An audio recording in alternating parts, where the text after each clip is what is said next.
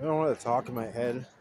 So Andrew Tate did say a thing like if he had daughters, he would just want them to be happy. He said like, uh, if his daughter wants to wear butterfly wings and pretend to be a butterfly, and he's like, hey, they kind of makes you emotional, but because I felt where he's coming from, and it's like that's a really good pure place, right? But he's like, does it put a smile on your mom's face?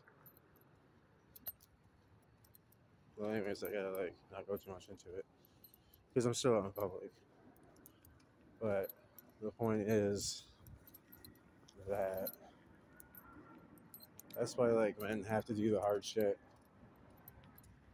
It's like not like he's saying like, oh, like men will rule over women or anything like that. He's saying like men gotta do the hard shit and they've got to create value so that there's like the space to not be to not be traumatized. And it's fucked up because I created a TikTok realizing that like because what Andrew Tate said is just like don't consume so much content, like try to just put out content. Like if you had to start from the bottom, right, which is kind of where like I gotta be starting from the bottom. But so I made a TikTok and like immediately like it's just fucking porn.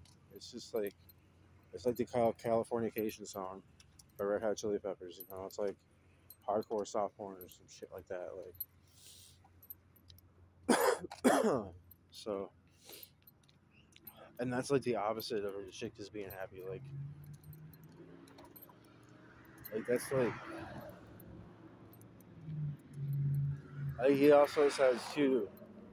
Like if a chick's like really really promiscuous or whatever, and she's just like chasing after like what she can get in the fleeting times of her youth, and she doesn't like have a strong connection with her children and everything, and then her grandchildren, like it talks about in their elder years, a woman in her elder years is like he talks with reverence for like his grand. Ah, that's funny. Uh, so like I get like storms of emotions and shit. But, yeah. He talks with reverence for his grandma, and he talks about how like like 80, like I don't know, like some number, like 81 souls or whatever, like however many grandchildren, like passed down, all came through her womb, and all that sort of thing. Which is also another reason why, like, I can't be a woman. I have a womb. I'm just a feminine like guy, whatever. Uh, what's the other? I don't know if they're like just jumping on the bandwagon or what, or just it's definitely like trauma-based mind control. Like Mark Passio talks about that being used against like my peers as to why they're being so fucking stupid. But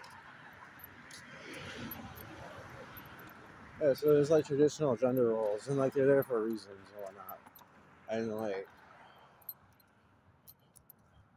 I wish I could express myself one way, and there's no reason why I shouldn't be able to. However, I can't like pretend that other things don't exist. Like I can't just like pretend like I'm a fucking butterfly or whatever if a hostile tribe is invading the territory, whatever. Like at that point, I get drafted in to go to war because fucking men, because because men are built for that. Like men are built to throw punches and shit. It's fucking ridiculous, but and then you got like so much competition with each other, and it's almost natural for bad actors to spring up. It's just like it's ridiculous. But then it's like steel sharpens steel.